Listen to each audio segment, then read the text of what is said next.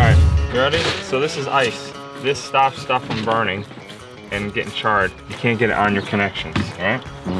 You don't want to heat the pipe, you want to heat the fitting.